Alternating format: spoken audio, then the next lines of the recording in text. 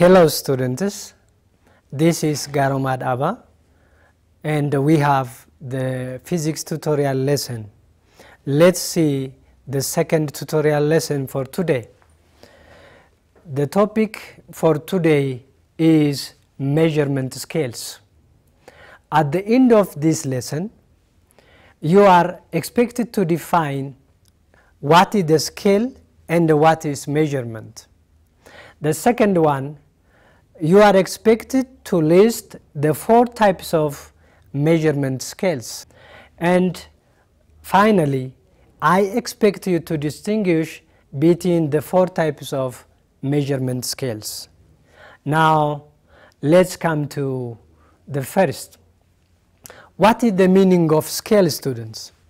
Scales are the set of numbers or the amount which are used to compare the level of something. And we have what we call data. What is the word data? Data is the collection of factors such as values and the measurement. As you remember, physics is the science of measurement. So when you go to the laboratory, you are going to measure something, the magnitude or the physical quantity of something. Then during that, you are going to record the data. That is what we call the value of that data. Okay, again, we have measurement and we have to know those words also. The process of assigning numbers to the characteristics of an object according to the set of rules. We have to have something to measure with, and then measurement or measuring is the process. And when we are going to carry on this process, we are assigning the numbers according to the set of rules or data. Okay, but why do we bother about this all? You see, if our scales are wrong, if our data is not correct, then what we do or what we analyze and what we conclude at the end of our work will be mistaken, or it will give us the wrong information. So we have to have the reliable data and we have to use the appropriate measuring instruments for this also. Then if our data, our conclusion is meaningless, now we are misleading every human society which benefit from physics or from other science also. Now let's go to the measurement of data in statistics. You know, we have in a survey 2 main categories of data. One is the categorical data and the other is the numerical data. We can apply this concept in every aspect which deals with data in statistics. Now, what is the meaning of categorical data? Okay, the categorical data are data that reflect the qualitative characteristics. When we say it is qualitative, we do not use numbers while we are dealing with this. It is essentially assigning the number values to inherently qualitative data. When we assign the number, we are not having the intention of quantifying it, but we assign for the purpose of just identifying and making appropriate for the analysis. These are the categorical data. Again, what are the examples? If we take gender or color, ethnicity, and individual preferences, these are some of the examples of the categorical data. If you take a gender, you cannot use numbers to make male or to represent male or females in a quantitative way. But for the purpose of assigning, you can use numbers 2 for females and so on, or you can use another label also for that. If you want to refer to the colors, we have different colors, then there is no need of quantifying. When you want to say red, blue, or orange, or white, and so on, just you can simply assign the number, but not for the purpose of quantitative. We are dealing with the qualitative, but we can assign numbers to make the analysis convenient. Okay, again we have the individual preferences. For example, if we take the tea or the coffee preferences of individuals, just we can assign numbers. Those who prefer coffee, we can assign one number, and those who are not preferring coffee or tea, we can assign another different number. This means we are referring to something qualitative than quantitative. But in the case of numerical data, as the name indicates, it is the data that naturally is based on numbers. And it is quantitative in nature, and that are naturally measured as numbers. When we measure the magnitude of something, it may be the length or the height or the weight of something, we from the very beginning need numbers to represent those magnitudes. But if we look at the gender or the color or ethnicity and so on, we need no numbers here. Now, what are the examples? Age, height, and the weight are naturally measured by using numbers. If you want to tell your age to your colleague, then you have to use a number, and you have to just mention the magnitude. The height and the weight, they are similar also. They are number based. Such type of data are called numerical data. So basically, under each of them, under the categorical and the numerical data, we have two under each of them. So totally we have 4 types of measurement scales. Now let's see them one by one. The first, under categorical data, let's see the nominal scale. As we said, the nominal scale is one of the types of the categorical data which is qualitative in nature. When we are referring to nominal data, the characteristics that we are going to study will not matter. The order is not the basic issue. And there is no quantitative difference between the categories. Example, if we take those examples, colors, levels, gender, you can just make the color order. You can start by red, by green, by blue, and so on. So we have to know as a student, in the case of nominal scale, the order doesn't matter. Okay, let's see the second categorical data, which is an ordinal scale or an ordinal data. Opposite to that of the nominal scale, in this case, we need the order. The rank is important because, as the name indicates, it is ordinal data which requires an order. For example, if we are referring to the race, who stood first, who is the second, who is the third, and so on, the order matters here. We have to know the characteristics here. The difference cannot be measured. What does this mean? If we have the first, the second, and the third, we cannot exactly measure the distance between the first and the second and the third, and so on. So one of the characteristics of the ordinal scale is that although it is an ordinal or ranking, but the difference cannot be computed. Okay, now let's see the second category, which is the numerical data. In the case of numerical data, you see we have the interval scale and the ratio scale. Okay, what is the interval scale? The interval, as the name indicates, is ranking again because we are referring to the interval or the range, and the difference can be measured. because there is an interval from some number to the other number and so on, it continues like that, we can measure the difference. But we have to know that there is no true value, or 0 is not the true starting point for the interval data.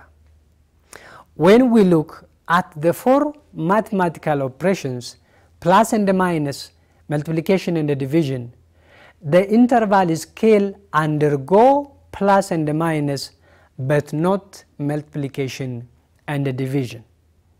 For example, if you look at the temperature in degree Fahrenheit or in degree Celsius, you can take the difference between 2 temperatures in Celsius or in Fahrenheit. You can add degree centigrade and degree Fahrenheit. You can add the degree centigrade to each other according to their units and the degree Fahrenheit also.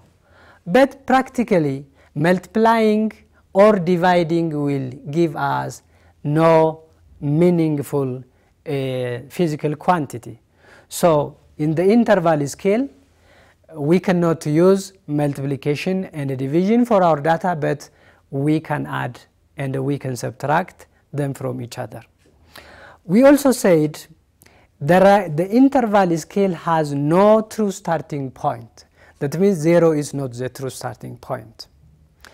Students, do you know why we say this? If we take the temperature of the body to be 0 degrees centigrade, 0 seems the starting point. But it doesn't mean that the temperature is really or actually true, because the SI unit for temperature is Kelvin. When we refer to the Kelvin scale, we can use that 0 is the true starting point. But for degree Fahrenheit and for degree Celsius, 0 is not the true starting point. Therefore, for the interval scale, we can say that 0 is not the true starting point. The last and the fourth, or the second for the numerical data, is the ratio scale. Okay, what is the ratio scale? Except the nominal, all the 3 are ranking orders. The differences can be measured. You see, for the interval scale, we can measure the difference. Whether it is a ratio or the interval, we can take the difference. For the ordinal, we cannot determine or compute the difference. In the case of nominal, you remember the order even doesn't matter. Then, in the ratio scale, we have the true starting point, 0. In this case, we can use an example of the 0 Kelvin. Although it is not yet registered or recorded, 0 degree Kelvin is actually the true starting point for that temperature. It is only the ratio scale that undergo the 4 operations: addition, subtraction, division, and multiplication. Remember, in the interval scale, we can add, we can subtract, but we can't multiply and we can't divide. We can't take the ratio. But in the ratio scale, all are possible. What are the examples for the ratio scales? If we take the length, if we take the weight, if we take the temperature which is in Kelvin, there can be examples for the ratio scale. Okay, nominal scale data. Let's take an example. To have the understanding of each of them, it is better to see them in examples. Assume we are making a survey of 10 individuals regarding the color preference, and we want to analyze the red, the blue, and the green preferences of individuals of 10 participants. When we are collecting data, let's say 5 of them preferred red, 3 of them blue, and the rest to green. You see now, as we have said, in the nominal scale, the order doesn't matter, we said. So you can take the red to the last, or you can rearrange their position or their order. Then, is it possible to make this quantifiable, to make percentages, or to have the frequency of each of them? We can assign them a number. Now let's say out of 10, if 5 of them preferred red, how much percent is this from the total? Exactly, it is half out of 10. That means 50%. And 3 30%, and the green is 20%. This is the way that we can use numbers to assign, but we are not quantifying, but we are categorizing using numbers. Okay, now the order of the colors, as I said, it doesn't matter. You can rearrange the orders, or you can take in any order. It will not affect your data. It will not affect your finding at the end. This is the way the nominal scale data can be used in calculations. Still, it is qualitative, but we use the numbers and we use calculations. The nominal level data are useful for assessing differences between groups. You see, students, we have the color preferences here. If you wanted to find the color preferences between red, green and blue, you can assign numbers in such a way, and you can deal with the differences between each of them. Okay, this is how we use the nominal data in calculations. Okay, the second one is the ordinal scale data. As I said, in the case of ordinal scale, the order matters. But remember, students, we cannot compute the difference between each of them. We have the orders, but the difference cannot be computed because it is not convenient and it's not constant throughout. Now let's consider a race. If the time taken by the first runner to reach its destination or final point is 4.53 hours, and the second 4.55, and the third one is at the indicated time, now we can rank accordingly. But if you look at the difference between the first and the second and the third, they are not similar.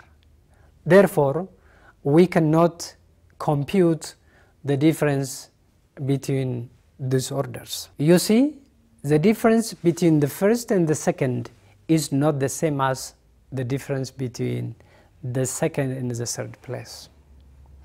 Okay, this is the reason why we said for the ordinal scale data, the difference cannot be computed. Now let's assume we have another example, and we are taking the experience of people. And when we rank these experiences, we might use those expressions such as excellent, good, satisfactory, and so on. You can use also another. Okay, you can assign the number. They are not quantitative data, they are qualitative, but to identify between those degrees, you can assign them a number. For example, if you assign excellent number 1, very good number 2, and for satisfactory number 3, then you can find how many of those experiences are excellent and how many of them are very good, good, or satisfactory. In this case, the numbers are used to compute or to assess the difference between the groups or the characteristics that we are going to study. The difference between these scales cannot be measured. Really, do we know the difference between excellent and good? How are they far apart from each other? Basically, we cannot compute, but we can rank them. This is the reason why we said it is an ordinal scale data. Now let's proceed again. We have the interval scale data. There are 4 types of scales, as we said, this interval scale is the third. Example, consider the records of a temperature. We can take the record of the temperature and let's consider the unit is in Fahrenheit. We recorded 30 degree Fahrenheit, 60 degree Fahrenheit, and 90 degree Fahrenheit. Dear students, can't you add or subtract those temperature scales from each other? Can't we add them together? We can add, we can subtract from each other. We can take the difference. You see, the difference in temperature between each of them can be measured because it's obvious the difference between 60 degree Fahrenheit and 30 degree Fahrenheit is known. The difference between 90 degree Fahrenheit and 30 degree Fahrenheit is known. That is possible. So the difference can be computed. But we have to know that 0 degree Fahrenheit is not the lowest temperature. This is the reason why we said that for the interval scale data, 0 is not the true starting point. But if the temperature is in Kelvin, it should go to the ratio scale. Okay, now the interval scale data has arbitrary 0 point. The 0 point is arbitrary, but it is not the true starting point. Finally, let's consider again the one type of numerical data, which is the ratio scale data.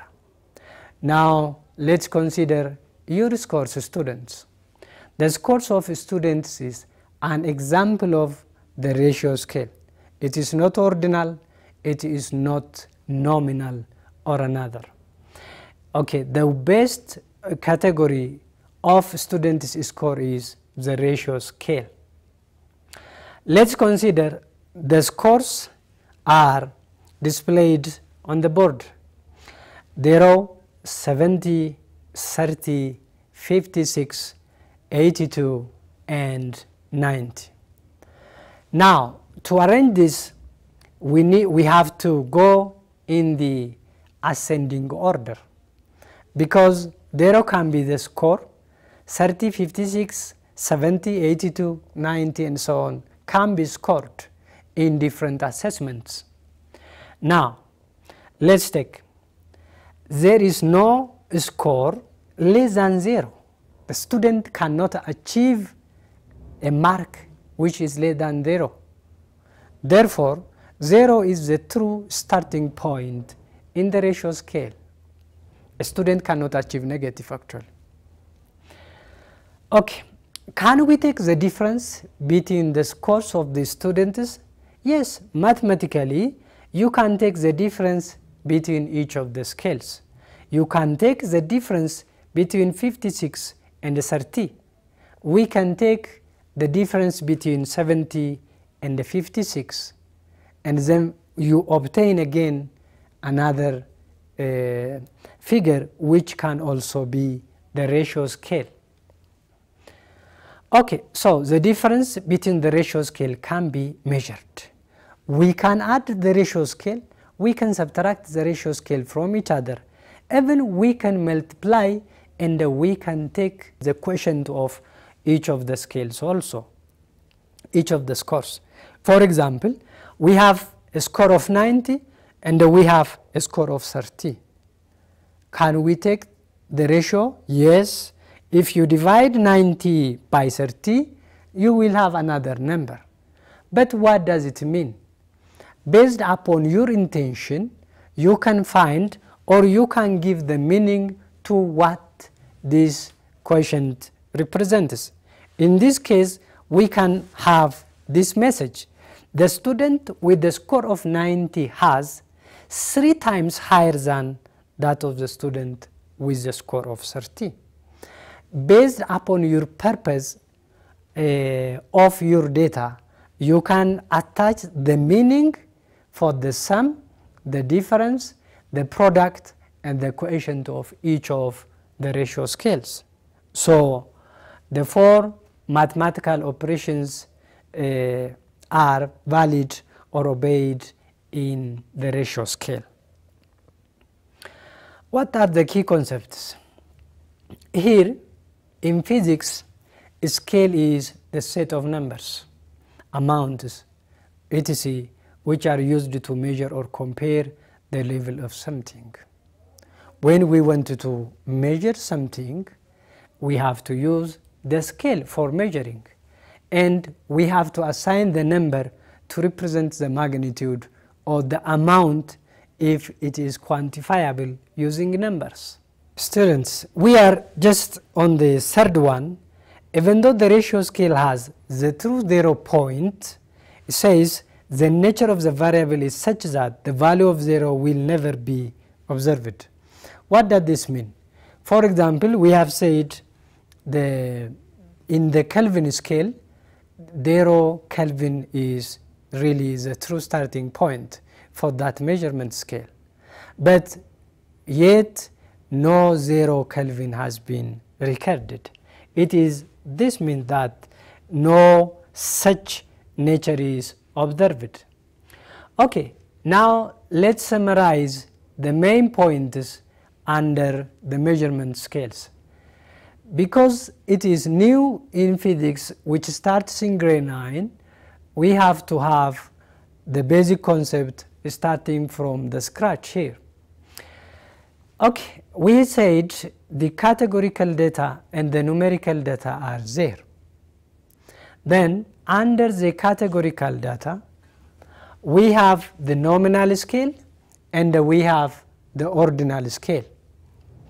And just in the numerical data, we have the interval and we have the ratio scales. Okay, in the case of nominal scale, as we said, now we are summarizing, there is no need of ranking the data. But in the case of the ordinal, we said it is important to have them in rank. What are the examples for the nominal data? We have the ethnicity, we have the color, we have the preferences, and we have also another which can be simply assigned by the number, and the difference can be assessed by using those numbers in a qualitative way. In the case of the categorical data, we have the natural order or the natural rank, because the name by itself indicates it is ordinal. It is in order, so we have the first, the second, and so on. Okay, what are the examples? If you are asked to give the examples of ordinal data, you can just use the level of agreement. What does it mean? If you are collecting a data on the level of agreement of individuals, you can use strongly agree, or you can use disagree and strongly disagree characteristics or level of scales. So when you want to indicate those types of characteristics on your participants, the type of data that you are using is an ordinal data. If you want to assess the level of income, then you can say the middle income and the high income country. If you are going to measure the level of satisfaction, high, low, or excellent, good, and so on, you can use those indicators, and while you are using those indicators, you have to know that you are using the ordinal data. When you are using different softwares to analyze your data, it will ask you what type of data you have.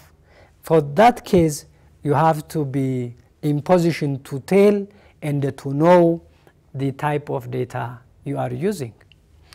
Okay, the next one is the numerical data, and we have the interval scale and the ratio scale. Okay, let's see what is the interval scale.